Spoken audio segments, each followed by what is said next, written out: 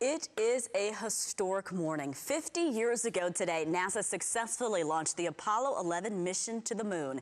To celebrate today, former astronauts Buzz Aldrin and Michael Collins, who were on that flight, will visit the launch pad in Cape Canaveral, Florida, where they blasted off in 1969.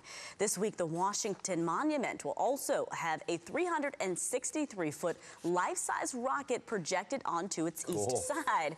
It depicts a Saturn V model, the same kind that launched the Apollo 11 lunar spacecraft. NASA also tweeted out these photos of the pre-flight breakfast for the astronauts, which included steak, eggs, toast, juice, and coffee.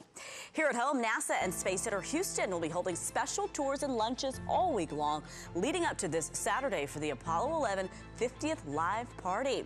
For all of the details on the space fun, head to abc13.com.